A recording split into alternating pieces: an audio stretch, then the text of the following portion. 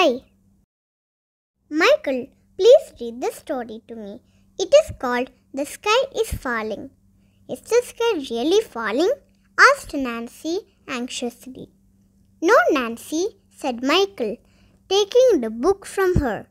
The sky is not falling. Michael, what is the sky and what is it made of? Asked Nancy. The sky is a vast space above the surface of the earth. It looks like a dome and the atmosphere is an important part, said Michael. What is atmosphere? Asked Nancy. Michael drew a picture and explained. The atmosphere is a layer of gases that surrounds the earth. 78% of the Earth's atmosphere is nitrogen and 21% is oxygen. There are other gases, but they are present in much smaller quantities. The Earth's atmosphere has 5 layers: troposphere, stratosphere, mesosphere, thermosphere, and exosphere. Each layer is important. As we go higher, the air gets thinner and thinner. They looked at the pictures in the book and then at the sky outside. So, where does the sky end? Asked Nancy. The layers extend more than 1,000 kilometers from the surface of the earth, Michael replied. Nancy wondered how long she would take to reach the end of the last layer. Do you know why the sky changes color and becomes dark at night? Asked Michael. Is it dark because the earth is not facing the sun at night? Nancy asked. That's right. Let me first explain why the sky changes color. Sunlight is actually a combination of the colors of a rainbow.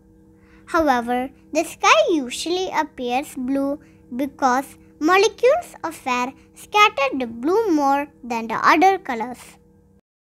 The sky becomes dark at night because at night the part of the earth we are on doesn't face the sun, Michael replied.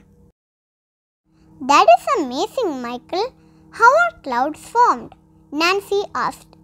Clouds are formed because of the water cycle. Due to heat from the sun, water from the oceans and lakes evaporates and turns into vapor. When warm air rises, it expands and then cools. Some of the vapor condenses into tiny droplets of water. When billions of these droplets come together, a cloud is formed. When these clouds become heavy with the weight of the water, we have rain showers. Michael, does the sky look the same from all the planets? Nancy asked. No, Nancy. On most planets, the sky would look dark because there is no atmosphere to scatter the sunlight. I can see the sky meet the Earth's surface. Where do they actually meet? Asked Nancy. They do not meet at all.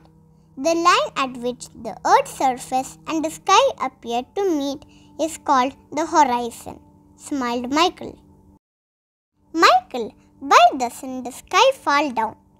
The sky cannot fall down, Nancy, as it is a mixture of gases. Only rain or snow fall from the sky. I want to explore the sky, said Nancy.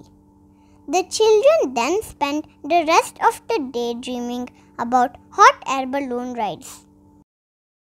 The end.